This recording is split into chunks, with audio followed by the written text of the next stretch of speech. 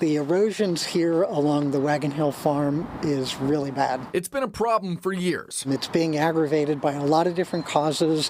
One of the biggest ones is tide. The rising sea level has been plaguing the Wagon Hill Farm shoreline in Durham, and local experts are applying for more federal money to slow it down.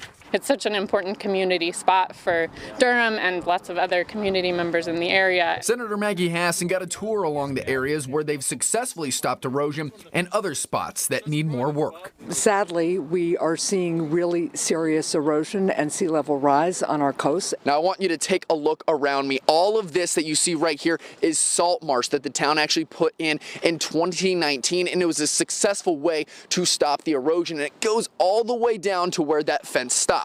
It's looking great down there. One of the first living shorelines to address erosion issues in New Hampshire that's been installed. Now take a look at some of these fallen trees. They fell due to the coastline erosion. Now this is part of the coast that the town of Durham says they need more federal money to try to help preserve and make more resilient. However, this time they want to do it with more organic strategies. The grant will fund the final design and construction of some living shoreline, nature-based approaches that will help protect that shoreline into the future. Senator Hassan says what she's seen today is encouraging, but action is needed now. We really can slow this erosion and this sea level rise down. In Durham, Troy Lynch, WMUR News 9.